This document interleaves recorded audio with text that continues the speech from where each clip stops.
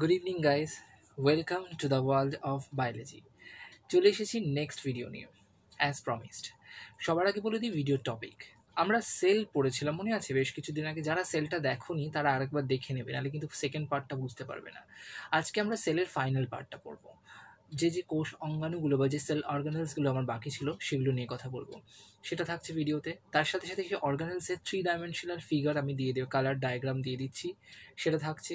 তার সাথে সাথে প্রতিদিন যেমন কিছু কিছু অ্যানিমালসের একটা ইউনিক ফিচার্স বা অ্যানিমাল বিহেভিয়ার সম্পর্কে বলি, সেই যেটাকে আমরা সায়েন্টিফিক ল্যাঙ্গুয়েজে অ্যানিমাল বিহেভিয়ার নিয়ে পড়াশোনাকে আমরা বলি ইথোলজি।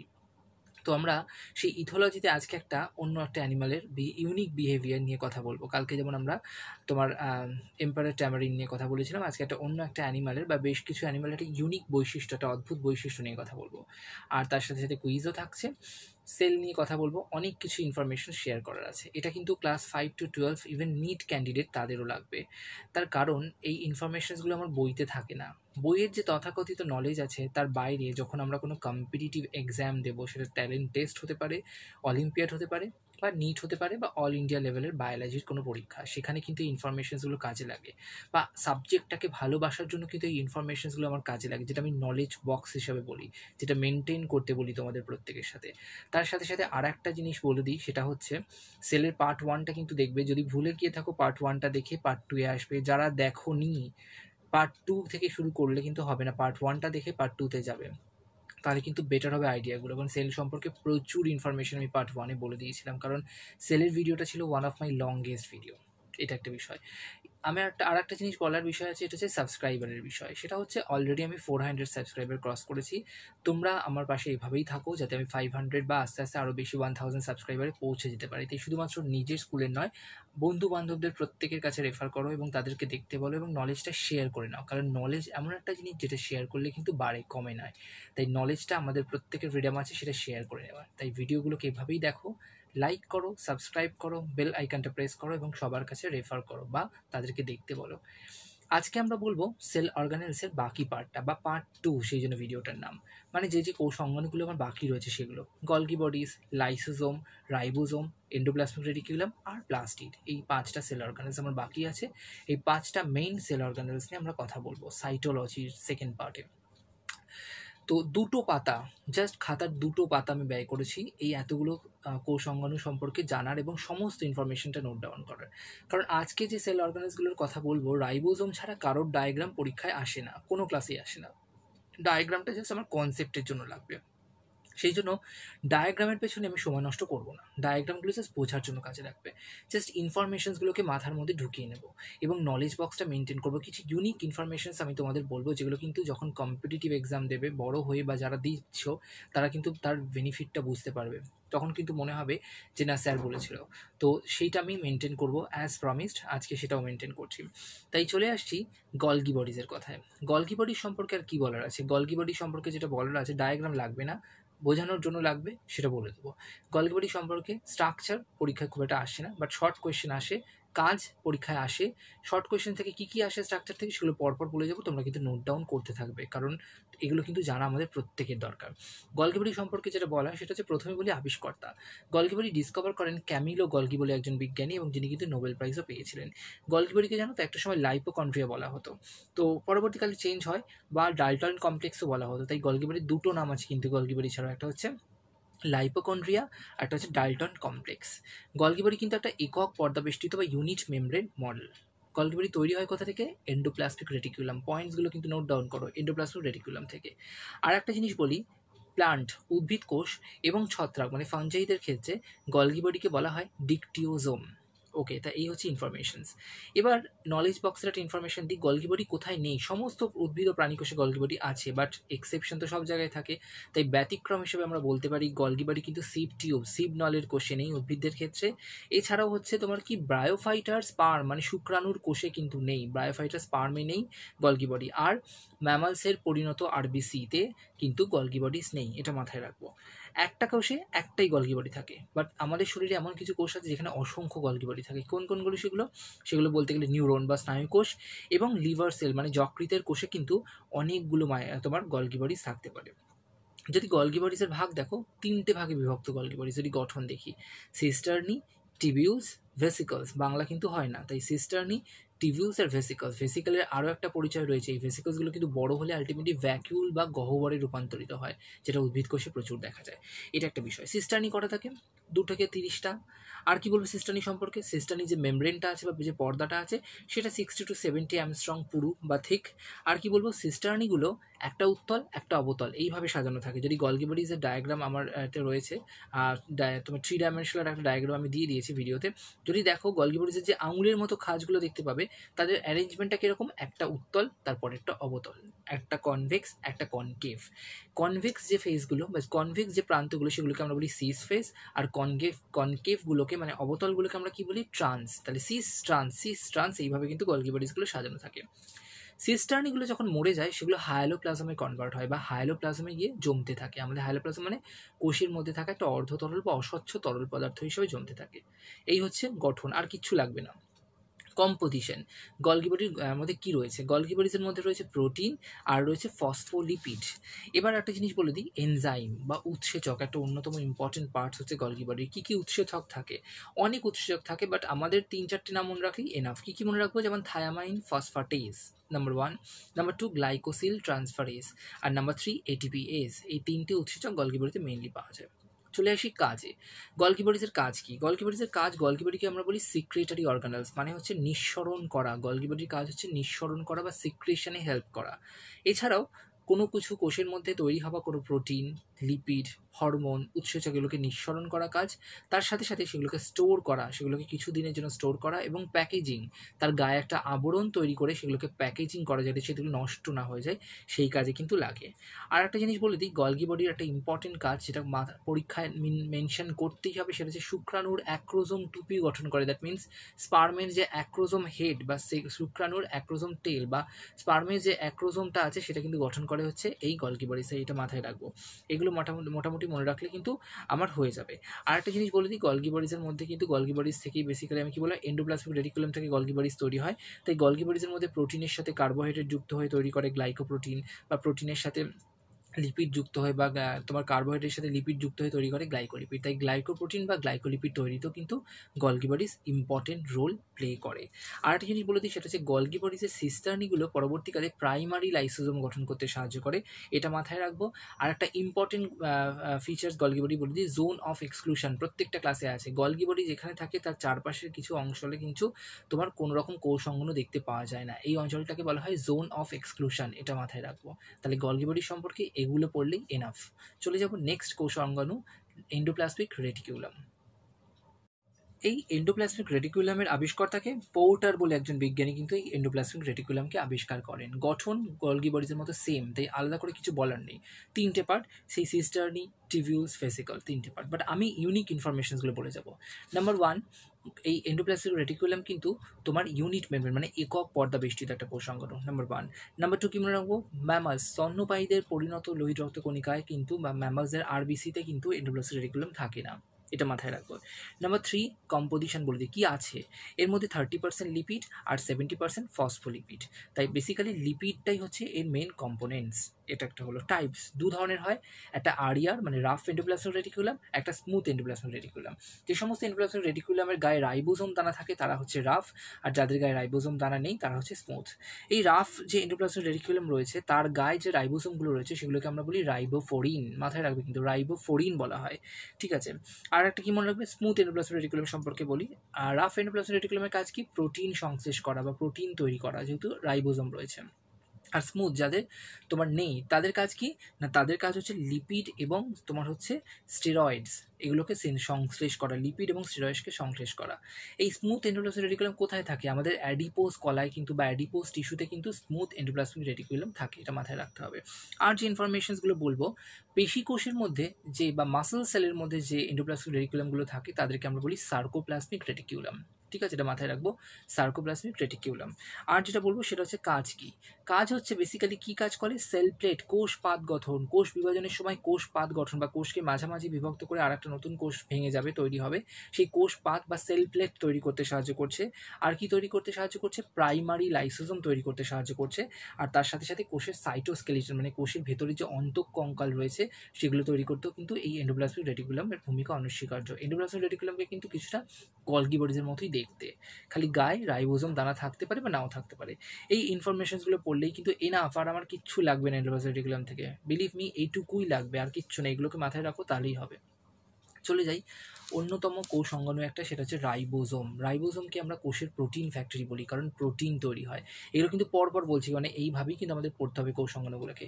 তাই রাইবোজোমকে আমরা বলি কোষের প্রোটিন ফ্যাক্টরি। রাইবোজোম সম্পর্কে যেটা বলবো সেটা হচ্ছে নাম্বার 1, রাইবোজোমের গায়ে কোনো মেমব্রেন নেই, মানে পর্দাবিহীন কোষ অঙ্গাণু হচ্ছে রাইবোজোম, এটা মাথায় রাখবো। নাম্বার 2 কি বলবো, রাইবোজোমের আবিষ্কর্তাকে। রাইবোজোম আবিষ্কার করেন প্যালার্ডে বলে একজন বিজ্ঞানী। বিজ্ঞানীগুলোর নামগুলো লিখে নেবে কিন্তু, প্যালার্ডে বলে আবিষ্কার করেন। রাইবোজোম বেসিক্যালি 3 রকমের, 70S, 80S, 55S। এসটা কি আর তার আগে বলে দিই, 70S। 70S মানে কত রয়েছে এর মধ্যে? 50 + 30। 80 হওয়া উচিত, কেন 70 বলছি একটু পরে। 80S, 60 + 40S, আর 55S আলাদা। 70S কোথায় দেখতে পাওয়া যায়? প্রোক্যারিওটসের ক্ষেত্রে 70S রাইবোজোম দেখতে পাওয়া যায়। 80S কাদের ক্ষেত্রে দেখতে পাওয়া যায়? ইউক্যারিওটিক কোষে দেখতে পাওয়া যায়। আর 55S রাইবোজোম কোথায় দেখতে পাওয়া যায়? মাইটোকন্ড্রিয়া এবং ক্লোরোপ্লাস্টের মধ্যে পাওয়া যায়। এটা একটা নতুন ইনফরমেশন 55Sটা, তাই এটা কিন্তু নোট ডাউন করো। কাজ কি? কোষের প্রোটিন ফ্যাক্টরি, প্রোটিন তৈরি করতে সাহায্য করছে। এছাড়াও ট্রান্সলেশন যখন হয়, ট্রান্সলেশন কী করে হয়? কালকে বলেছিলাম জেনেটিক্সে যে যখন mRNA থেকে প্রোটিন তৈরি হবে সেই পদ্ধতিটার নাম ট্রান্সলেশন। এই ট্রান্সলেশন পদ্ধতির সময় অনেকগুলো রাইবোজোম একসঙ্গে হয়ে পলিরাইবোজোম গঠন করতে সাহায্য করে হচ্ছে এই রাইবোজোম। তাই এখানেও কিন্তু রাইবোজোমের ইম্পর্টেন্স রয়েছে। এবার চলে যাই এই এসগুলো কি, 50S, 70S, 80S, এই এসগুলো কি? এসগুলোকে বলা হয় স্পেদবার্গ ইউনিট। আচ্ছা কেন বলো তো? এবার এই স্পেদবার্গ ইউনিট মানে সেডিমেন্টেশন, মানে অধক্ষেপণ গুণাঙ্ক। যখন কোষ অঙ্গাণুগুলোকে আমি সেন্ট্রিফিউজ করব, কে কত সেডিমেন্টেশনে অধক্ষিপ্ত হবে সেটাই হচ্ছে সেই এস। এবার সেই জন্য এসগুলোকে অ্যাড করে দেওয়া হয়। বিজ্ঞানী স্পেদবার্গ আবিষ্কার করেছিল বলে বলা হয় স্পেদবার্গ ইউনিট, ঠিক আছে।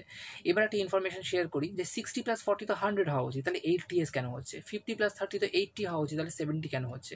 কারণ রাইবোজোমের অধঃএকক বা ইউনিটগুলো একে অপরের ওপর ওভারল্যাপ করে থাকে। ওভারল্যাপ করার ফলে কিছু রিজিয়ান চাপা, দুটোর মধ্যেই সেম চলে আসে, চাপা পড়ে যায়। তার ফলে সেই যে 10 মানে 50 + 30 80 হওয়া উচিত, বাট 70S হচ্ছে যে 10 কমে গেল, সেই 10টা ওভারল্যাপিং জোনের মধ্যে পড়ে যাচ্ছে, মানে দুজনের কমন জোনের মধ্যে পড়ে যাচ্ছে, তাই সেটা ওভারল্যাপ হয়ে যায়। 60 + 40 আমার 100 হওয়া উচিত, বাট 80S হচ্ছে, তার কারণ 20S মাঝখানে যে 20Sটা দুজনের কমন জায়গার মধ্যে পড়ে যাচ্ছে, ওভারল্যাপ করছে, তার ফলে সেটা ওভারল্যাপিং রিজিয়নে পড়ে যাচ্ছে বলে সেটা কাউন্ট হচ্ছে না। তাই এই হচ্ছে সেই এসের কনসেপ্ট। এটুকু রাইবোজোম থেকে পড়লেই কিন্তু এনাফ, ট্রাস্ট মি। রাইবোজোমের যে ডায়াগ্রামটা আঁকতে হবে সেটা কিন্তু আমি ভিডিওতে দিয়ে দিয়েছি, সেটাকে প্র্যাকটিস করে নেবে। চলে যাব নেক্সট কোষ অঙ্গাণু, সেটা হচ্ছে লাইসোজোম। লাইসোজোম কিন্তু ভেরি মাচ ভাইটাল একটা কোষ অঙ্গাণু। লাইসোজোমটা কি, অনেক কোয়েশ্চেন আসে, তাই লাইসোজোমটা বোঝানোর জন্য আমি আমার খাতায় ইউজ করছি। চলে যাচ্ছি আমার খাতায়। দেখো জাস্ট এইটুকুর মধ্যে আমি লাইসোজোমের কাজ শেষ করে ফেলবো, তার বেশি কিন্তু আমার লাগবে না। লাইসোজোমের ডায়াগ্রাম আমরা সবাই দেখেছি কম বেশি গুগলে বা বইতে, কিন্তু কী কী ইনফরমেশন মনে রাখবো সেগুলো বলে দিই। লাইসোজোম একটা ইউনিট মেমব্রেন মডেল, মানে একক পর্দাযুক্ত কোষ অঙ্গাণু। লাইসোজোমকে আবিষ্কার করেন বিজ্ঞানী ডি ডুভে, এটা মাথায় রাখবো। লাইসোজোমের অনেকগুলো নাম রয়েছে। লাইসোজোমকে আমরা সুইসাইডাল ব্যাগ বলতে পারি বা গার্বেজ ডিসপোজাল সিস্টেম, তাহলে suicidal bag or garbage disposal system বলতে পারি। লাইসোজোম কোথায় থাকে না দেখে নাও। প্রোক্যারিওটদের ক্ষেত্রে লাইসোজোম থাকে না, উদ্ভিদ কোষে লাইসোজোম থাকে না, আরবিসিতে মানে লোহিত রক্তকণিকায় কিন্তু লাইসোজোম থাকে না, তাই ক্রস করে দিয়েছি।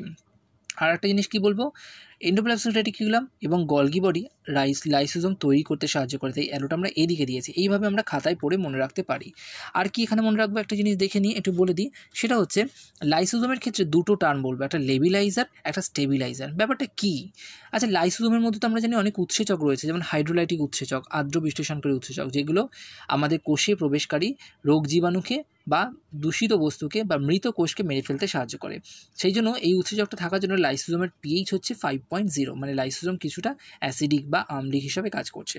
এবার লাইসোজোমের মধ্যে যে পর্দাটা রয়েছে সেটা কিন্তু অভেদ্য পর্দা, সেই জন্য লাইসোজোম থেকে উৎসেচকগুলো বাইরে বেরোতে পারে না। যদি বাইরে বেরিয়ে যেত, অন্যান্য কোষ অঙ্গাণুগুলো কিন্তু মরে যেত বা তাদের কিন্তু ক্ষতি হতো। সেই জন্য লাইসোজোমের গায়ে রয়েছে অভেদ্য পর্দা, যার ফলে এনজাইমটা বাইরে বেরোতে পারে না। বাট বাকি যে কোষ অঙ্গাণুগুলো রয়েছে তাদের গায়ে কিন্তু ম্যাক্সিমামই অর্ধভেদ্য পর্দা রয়েছে। এবার চলে যাই এই লেবিলাইজার আর স্টেবিলাইজারের কনসেপ্টে। লেবিলাইজার বলছে কি না, লাইসোজোমের গায়ে যদি মেমব্রেনটা কিছু বস্তু রয়েছে, যেমন ধরো লেবিলাইজারের কথা বলি, vitamin A, B, vitamin K, vitamin E R testosterone hormone. আমার কথাটা ফলো করো, হাতের লেখা হয়তো বুঝতে পারবে না কারণ রাফ ওয়ার্ক করা আছে, কথাটাকে ভালো করে ফলো করো। Vitamin A, B, K, E R testosterone hormone কিন্তু লাইসোজোমের গায়ে যে মেমব্রেন আছে সেটাকে মেরে ফেলেন, পর্দাটাকে নষ্ট করে ফেলে। সেই জন্য এগুলোকে বলা হয় লেবিলাইজার। নিটে কিন্তু ভীষণ আসে প্রশ্নগুলো বা কম্পিটিটিভে। আর স্টেবিলাইজার কাকে বলে? কিছু যেমন কোলেস্টেরল, হেপারিন আর কর্টিসল, এই জিনিসগুলো লাইসোজোমের গায়ে যে পর্দাটা সেটাকে স্টেবল করতে সাহায্য করে, সেই জন্য একে বলা হয় স্টেবিলাইজার, বা মারে না বা পর্দাটাকে নষ্ট করে না। এই হচ্ছে লেবিলাইজার স্টেবিলাইজার কনসেপ্ট। চলে আসি নেক্সট পার্টে, পলিমারফিজম লাইসোজোম, যেটাকে আমরা বাংলায় বলি বহুরূপতা। ক্লাস 8-এও রয়েছে, তোমরা কনসেপ্টটা পাবে, সব ক্লাসেই রয়েছে। একটু দেখে নাও, ক্লাস 8-এর স্টুডেন্টদের ক্ষেত্রে স্পেশালি বলছি, বাকিরা তো লিখতে জানো, তোমরা কীভাবে লিখবে। লাইসোজোমের বহুরূপতা বলতে লাইসোজোম কোষে অনেক রকমভাবে অবস্থান করতে পারে, সেই জন্য এটাকে বলা হয় পলিমারফিজম। কোষের মধ্যে লাইসোজোম 4টে ফর্মে থাকে। কি কি? Primary lysosome, secondary lysosome, residual body, আর লাস্ট হচ্ছে তোমার অটোট্রফিক বা তোমার হচ্ছে অটোফ্যাগিক ভ্যাকিউল বা অটোফ্যাগিক ভ্যাকিউল হিসেবে থাকছে। এবার প্রাইমারি লাইসোজোমের মধ্যে কি রয়েছে? হাইড্রোলাইটিক উৎসেচক, যার এইভাবে কিন্তু রোগ জীবাণুকে মারে। সেকেন্ডারি লাইসোজোমের মধ্যে কি রয়েছে? এরা কিন্তু ফ্যাগোজোম আর হেটেরোফ্যাগোজোম ফর্ম করে। কনসেপ্টটা বলছে কী জিনিস। রেসিডুয়াল বডি কী করে? অপাচিত যে খাদ্যকণা আছে সেই সমন্বিত লাইসোজোমকে বলা হয় রেসিডুয়াল বডি। আর অটোফ্যাগিক ভেসিকেল কাকে বলছে? না, মৃত কোষ অঙ্গাণু, যেমন ধরো মাইটোকন্ড্রিয়া আর এন্ডোপ্লাজমিক রেটিকুলাম মরে গিয়ে যে গহ্বর তৈরি করে সেটাই কিন্তু অটোফ্যাগিক ভেসিকেলটা আসলে। এই হচ্ছে টোটাল 4টে কনসেপ্টটা। এবার লাইসোজোমের মধ্যে কী কী উৎসেচক থাকে? নিউক্লিয়েস, ফসফেটেস, লাইপেস, প্রোটিয়েস আর গ্লাইকোসিডেস, এই উৎসেচকগুলো মেনলি থাকে। ফাংশন কী বা কাজ কী? হেটেরোফ্যাগি, লাইসোজোম যদি পার্শ্ববর্তী বা অন্য কোষের কোনো কোষ অঙ্গাণুকে মেরে ফেলে বা বিজাতীয় বস্তুকে, কোষের মধ্যে প্রবেশকারী কোনো বস্তুকে মেরে ফেলে, সেটা হেটেরোফ্যাগি। আর লাইসোজোম যদি নিজেরই কোষ অঙ্গাণু কোনো বস্তুকে মেরে ফেলে তাহলে সেটা অটোফ্যাগি। এটা একটা হলো।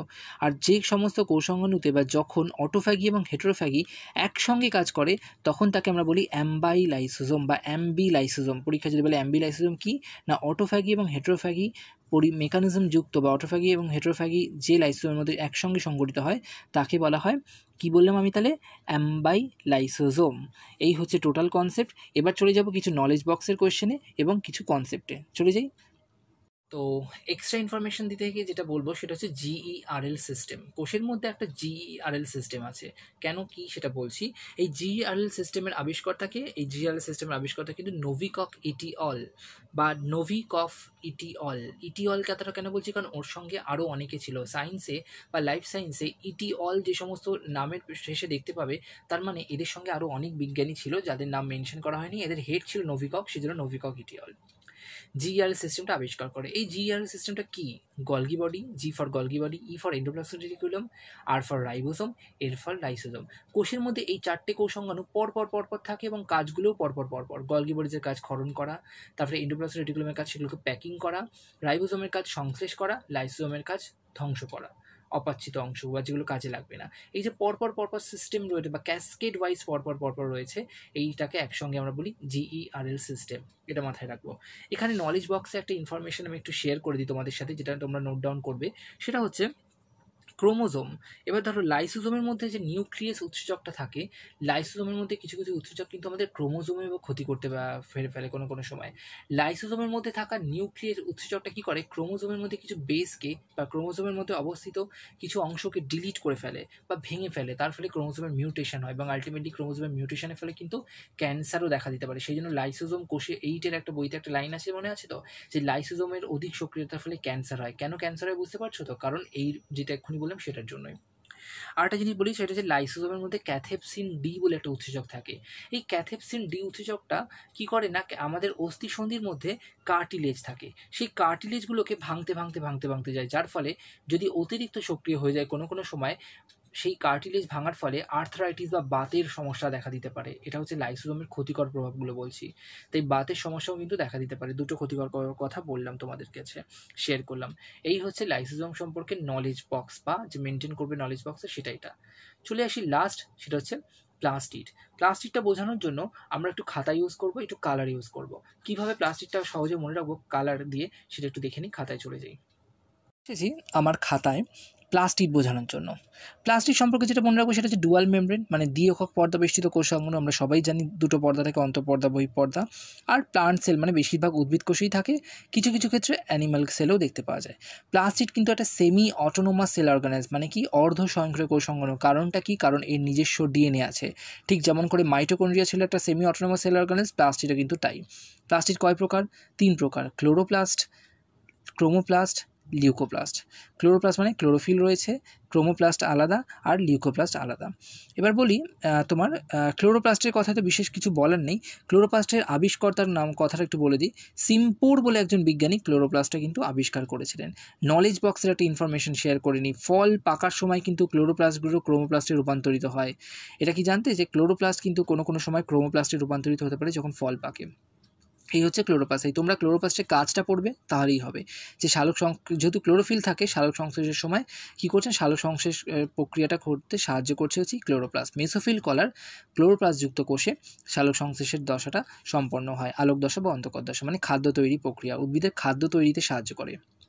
ক্রোমোপ্লাস্ট, ক্রোমোপ্লাস্টের কাজ কি? ফুল ও ফলের বর্ণ নির্ধারণ করে। কিভাবে করে একটু দেখে নিই। আমাদের কোষে টোটাল 4 ধরনের ক্রোমোপ্লাস্ট দেখা দিতে পারে। Number 1 ফেইওপ্লাস্ট, number 2 রোডোপ্লাস্ট, number 3 জ্যান্থোপ্লাস্ট, number 4 ক্যারোটিনোপ্লাস্ট। তাহলে ফেইও, রোডো, জ্যান্থো আর ক্যারোটিনোপ্লাস্ট। এবার দেখো ফেইওপ্লাস্ট কী রঙের হবে? ব্রাউন কালার ইউজ করেছি, মানে ফেইওপ্লাস্ট কিন্তু ব্রাউন রঙের হবে। ফেইওপ্লাস্টের মধ্যে যে কম্পাউন্ডটা থাকে তার নাম হচ্ছে কি? ফিউকোজ্যান্থিন। খুব ইম্পর্টেন্ট নিটের জন্য কিন্তু ফিউকোজ্যান্থিন কোথায় পাওয়া যায়? ডায়াটম নামে শৈবালে পাওয়া যায়। রোডোপ্লাস্টের কালার কি? লাল। এর মধ্যে যে কম্পাউন্ডটা থাকে তার নাম হচ্ছে ফাইকোবিলিন। ঠিক আছে, ফাইকোবিলিন বা ফাইকোএরিথ্রিন। এই ফাইকোএরিথ্রিন কোথায় থাকে? রেড অ্যালগি মানে লাল শৈবালে। জ্যান্থোফিলের কথায় চলে আসি। জ্যান্থোফিল কি না? ইয়েলো মানে হলুদ রঙের একটা কম্পাউন্ড। এটা কোথায় থাকে? ফলে, পাকা ফলে। আর ক্যারোটিনোপ্লাস্ট কোথায় থাকে? অরেঞ্জ রঙের এটা হয়, বেসিক্যালি কমলা রঙের হয়। ছবিটা হয়তো বুঝতে পারছো না, এটা কমলা রঙের হবে। এটা কোথায় থাকবে? তোমার কমলা লেবু এবং কোথায় থাকবে? গাজরে থাকবে। এই হচ্ছে তোমার important informations about chromoplast. Now I am going to tell you about the leucoplast. Leucoplast খাদ্য সঞ্চয়ে সাহায্য করে। লিউকোপ্লাস্টও কিন্তু 3 ধরনের: অ্যামাইলোপ্লাস্ট, এলাইওপ্লাস্ট আর অ্যালিউরোনপ্লাস্ট। অ্যামাইলোপ্লাস্ট, এলাইওপ্লাস্ট আর অ্যালিউরোনপ্লাস্ট। অ্যামাইলোপ্লাস্টের মধ্যে স্টার্চ সঞ্চিত থাকে, শ্বেতসার জাতীয় খাদ্য। এলাইওপ্লাস্টের মধ্যে মানে তোমার কি থাকে? অয়েল, মানে কি তোমার তৈল জাতীয় খাদ্য, তৈল বীজ যেগুলো মেইনলি, সেগুলো এলাইওপ্লাস্ট। আর অ্যালিউরোনপ্লাস্টের মধ্যে প্রোটিন সঞ্চিত থাকে। এই হচ্ছে খাদ্য সঞ্চয়ের কাজ টোটাল প্লাস্টিডে। তাহলে প্লাস্টিক থেকে আমরা ক্লোরোপ্লাস্টিডের ছবিটা নেব, ভিডিওতে দিয়ে দিয়েছি, ওটা পরীক্ষায় লাগে, ওটা প্র্যাকটিস করবে ক্লাস 9 এবং 11-এর স্টুডেন্টরা এবং 8-এর স্টুডেন্টরা। তার সাথে সাথে তোমরা যে ইনফরমেশনসগুলো বললাম কাজগুলোকে মাথায় রাখো, যে ছোটো ছোটো ইনফরমেশনসগুলো বললাম শর্ট কোয়েশ্চেনের জন্য মাথায় রাখো এবং এন্ট্রান্স এক্সামের ফোকাস করো ইনফরমেশনসগুলো দিয়ে। এবার নলেজ বক্সে চলে আসি। মাইটোকন্ড্রিয়া সম্পর্কে কিছু ইম্পর্টেন্ট কথা বলে দেবো। মাইটোকন্ড্রিয়া আগের ভিডিওটাই বলেছিলাম, তাই মাইটোকন্ড্রিয়া যদি ভুলে যাও আগের ভিডিওটা একবার দেখে নিও। মাইটোকন্ড্রিয়া সম্পর্কে যেটা বলবো সেটা হচ্ছে পেশি কোষে যে মাইটোকন্ড্রিয়াটা থাকে তাকে আমরা বলি সার্কোমিয়ার। ঠিক আছে, আর একটা জিনিস যেটা বলবো সেটা হচ্ছে সবচেয়ে বেশি মাইটোকন্ড্রিয়া কোথায় থাকে? পেশি কোষে। কারণ যে মাইটোকন্ড্রিয়া শক্তি উৎপাদন করে, তাহলে শক্তি উৎপাদনের সাথে জড়িত যে কোষ অঙ্গাণুগুলো তার মধ্যে মাইটোকন্ড্রিয়া বেশি থাকার কথা। বাট না, এখানে একটা টুইস্ট আছে। ক্যাওস বলে একটা তোমার কি রয়েছে? একটা প্রোটোজোয়া রয়েছে। এই ক্যাওস প্রোটোজোয়াতে সবচেয়ে বেশি মাইটোকন্ড্রিয়া থাকে। এটা একটা ইনফরমেশন, এটা কিন্তু নোট ডাউন করে নাও, যে কোনো কুইজের কোয়েশ্চেন বা হচ্ছে তোমার হচ্ছে বেসিক্যালি কোনো এন্ট্রান্স পরীক্ষার এটা একটা ইম্পর্টেন্ট কোয়েশ্চেন। ক্যাওস নামে একটা প্রোটোজোয়াতে কিন্তু মাইটোকন্ড্রিয়া সবচেয়ে বেশি থাকে। চলে আসি ফিক্সড অ্যাকশন প্যাটার্ন বলে একটা কথা বলেছিল, মনে আছে? অ্যানিমাল বিহেভিয়ার বা ইথোলজির একটা, সেই ব্যাপারটা একটু তোমাদের সঙ্গে শেয়ার করে নিই। ফিক্সড অ্যাকশন প্যাটার্ন কিছু কিছু প্রাণীর ক্ষেত্রে কনরাড লরেন্স বলে একজন এটা আবিষ্কার করেছিলেন। কিছু কিছু প্রাণীর ক্ষেত্রে এই ফিক্সড অ্যাকশন প্যাটার্ন দেখা যায়। কি ব্যাপারটা কি? একটা অ্যাকশনকে ওরা সারা জীবন রিপিট করে। আমি এক্সাম্পল দিলে তোমরা সহজেই বুঝতে পারবে। এক্সাম্পল ধরো, আমি যদি গুজের কথা বলি, কিছু হাঁস আছে যাদের ধরো ডিমটাকে ওরা তা দিচ্ছে, ডিমের ওপর বসে ওরা তা দেয়। ধরো একটা ডিম ছিটকে চলে গেছে, ও কিন্তু নিজের পা দিয়ে সহজে ডিমটাকে টেনে আনতে পারে, সেটা কিন্তু ও করবে না। ও সারা জীবন কী করবে? নিজের বিগসটা বা নিজের ঠোঁটটাকে ইউজ করবে সেটাকে নিয়ে আসার। এবার ধরো সেই ডিমটা গড়িয়ে চলে গেছে, মানে দলছুট হয়ে গেছে, সেই ডিমটা চলে গেছে, সেই ডিমটা ধরো নষ্ট হয়ে গেছে বা অন্য কেউ নিয়ে নিয়েছে। তা সত্ত্বেও ওরা যদি কাছাকাছি কোনো নুড়ি পাথর থাকে সেটাকে ওরা সেই ডিম ভেবে বারবার নিজের কাছে আনার চেষ্টা করবে। এটা ওদের ফিক্সড অ্যাকশন প্যাটার্ন, বারবার রিপিট করে। আর একটা এক্সাম্পল দিই, সেটা হচ্ছে কিটেন্স মানে বিড়াল ছানার ক্ষেত্রে একটা এক্সাম্পল দিই। কনরাড লরেন্স দেখেছিলেন কিছু বিড়াল ছানা যখন জন্ম নেয়, ওদেরকে ওরা চেষ্টা করেছিলেন কি না একটা অন্ধকার ঘরে রেখেছিলেন, এবং তার সাথে সাথে একটা অন্ধকার গোলাকার একটা ঝুড়ির মধ্যে রেখেছিলেন, যে ঝুড়িটার মধ্যে যে বিডসগুলো আছে সেগুলো গোল গোল গোল গোল করে বোনা ঝুড়িটা। এবার দেখা গেল কিটেন্সরা বিড়াল ছানাগুলো প্রথম দিকে ওই গোল হয়ে ঘুরতো ওর মধ্যে, ওই রকম সিস্টেমে গোল গোল হয়ে ওই ওই ঝুড়ির মধ্যে। পরবর্তীকালে ওরা যখন একটু বড় হলো, ওদেরকে কনরাড লরেন্স কী করলেন, একটা অন্য ঝুড়িতে ট্রান্সফার করলেন। সেই ঝুড়িটায় আবার এরকম লম্বিভাবে বোনা ঝুড়ির যে বিটসগুলো। বাট তাহলে ওটা কী হওয়া উচিত, লম্বিভাবে ওরা যাতায়াত করবে মানে ঘুরবে, তা কিন্তু করছে না। ওরা কিন্তু সেই গোল হয়েই তার মধ্যে ঘুরছে, মানে ওদের সেই যে মাথায় স্টোর হয়ে গেছিলো নিউরনে বা স্নায়ুকোষে, সেই প্যাটার্নটা কিন্তু বারবার রিপিট হচ্ছে, ফলে ওরা গোল হয়ে না ঘুরে সেই লম্বিভাবে ঘোরে। এটা ওদের মধ্যে দেখা যায়। আর মানুষের ক্ষেত্রেও কিন্তু একটা ফিক্সড অ্যাকশন প্যাটার্ন আছে, সেটা হচ্ছে ইয়ার্নিং। তার মানে হচ্ছে কি না, আমরা যখন খুব টায়ার্ড হয়ে পড়ি, দেখবে অনেক সময় আমরা হাই তুলি। এই হাই তোলাটা হয়তো তোমার সামনে বসে একজন কেউ হাই তুলছে, তোমার দেখবে হাই উঠছে, তার কারণ এটা ফিক্সড অ্যাকশন প্যাটার্নের জন্য। আমরা অনেক সময় ভাবি যে হাইতে ছোঁয়া আছে, হয়তো কেউ উঠলো বা দেখলে উঠছে, সে হাই তুলছে, তোমারও উঠে গেল, মনে হয় ছোঁয়া আছে, বাট বলে থাকি সেটা, বাট সেটা কিন্তু নয়, কারণ এটা একটা ফিক্সড অ্যাকশন প্যাটার্ন। তাই আমার সামনে যদি কেউ বসে কেউ হাই তোলে, বা আমার যদি টায়ার্ড লাগে, ঘুম নাও পায়, আমার অটোমেটিক্যালি হাইটা উঠতে থাকবে। তার কারণ হচ্ছে এই ইয়ার্নিংয়ের জন্য বা এই ফিক্সড অ্যাকশন প্যাটার্নের জন্য। এটা আজকে শেয়ার করে নিলাম, একটা ইন্টারেস্টিং ইনফরমেশন। চলে যাবো নেক্সট পার্টে, কুইজে। কুইজ নিয়ে যেটা বলার সেটা হচ্ছে অনেকেই পার্টিসিপেট করছো, খুবই ভালো লাগছে, কিন্তু আমি চাই প্রত্যেকে পার্টিসিপেট করো। আর কুইজ নিয়ে আর একটা জিনিস কথা বলার আছে, সেটা হচ্ছে আনসারগুলো চেষ্টা করবে নিজে আনসার দেওয়ার, বা যদি গুগল থেকে খুঁজে আনসার দাও তাহলে কিন্তু সেটা বুঝে নিজের ল্যাঙ্গুয়েজে আনসার দেবে আমাকে। কুইজ নিয়ে আর একটা প্ল্যান আছে আমার, বলে দিই একটু। নেক্সট আমরা আগামী দিনে সেটা অর্গানাইজ করার চেষ্টা করছি। সেটা হচ্ছে আমি লাইভ আসবো, লাইভ কুইজের আয়োজন করবো, আমি বলে দেবো। তাহলে কী হবে, তোমরা প্রত্যেকে লাইভ পার্টিসিপেট করতে পারবে, এবং সেখান থেকে আমি কিন্তু জাজ করে নিতে পারবো যে কে বেস্ট আনসার দিচ্ছে। তাই আমি চেষ্টা করবো লাইভ কুইজের আয়োজন করা, লাইভ এসে তোমাদেরকে নিয়ে কুইজের আয়োজন করার। এটা একটা বিষয়। চলে যাই আজকের কুইজে। আজকের কুইজ কিছু ইউনিক প্রাণীর ইউনিক বৈশিষ্ট্য নিয়ে কুইজগুলো দেবো। চলে যাই সেটা। বলো তো, কোন প্রাণীর ত্বক ব্লটিং পেপারের মতো জল শোষণ করতে পারে? নাম্বার 1। নাম্বার 2 কোয়েশ্চেন দেবো, সেটা হচ্ছে বেশ খুঁজে খুঁজে কোয়েশ্চেন্সগুলোকে বার করেছি। একটা স্থলে বসবাসকারী স্তন্যপায়ী প্রাণীর নাম করো যাদের ত্বকে কোনো ঘর্মগ্রন্থি নেই। নাম্বার 2। নাম্বার 3, একটা মরু প্রাণীর নাম করো, মরু পরিবেশে থাকা প্রাণীর নাম করো যারা জলের তেষ্টা মেটানোর জন্য রসালো পাতা খেয়ে বেঁচে থাকে। নাম্বার 4, যে কোয়েশ্চেনটা দেবো সেটা হচ্ছে একটা মরু প্রাণীর নাম করো যারা শুষ্ক বা ড্রাই সিডস, শুষ্ক বীজ খেয়ে নিজেদের তৃষ্ণা মেটায়। এটা একটা উত্তর দেবে। এর পরের কোয়েশ্চেন দেবো, সেটা হচ্ছে একটা মরু প্রাণীর বা একটা ডেজার্ট অ্যানিমালসের নাম করো তো যারা জল সংরক্ষণের জন্য নিজেদের ইন্টেস্টাইনের মধ্যে মূত্রকে সঞ্চিত রাখে। এটা একটা ইম্পর্টেন্ট কোয়েশ্চেন। ক্লাস 8-এর স্টুডেন্টরা চেষ্টা করে এগুলো আনসার দেওয়ার, কারণ তোমাদের মরু জগৎ কিন্তু রয়েছে। তাই হোপফুলি তোমরা এই আনসারগুলো হয়তো বেটার দিতে পারবে, একটু খুঁজলে। বইতে হয়তো পাবে না, একটু খুঁজতে হবে। একটা কোয়েশ্চেন হলো।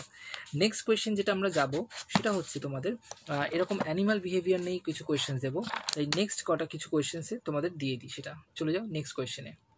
নেক্সট কোয়েশ্চেন হচ্ছে, এই যে অ্যানিম্যাল বিহেভিয়ার নিয়ে পড়াশোনাকে ইথোলজি বলে, এই ইথোলজি শব্দটা প্রথম কোন বিজ্ঞানী প্রয়োগ করেন?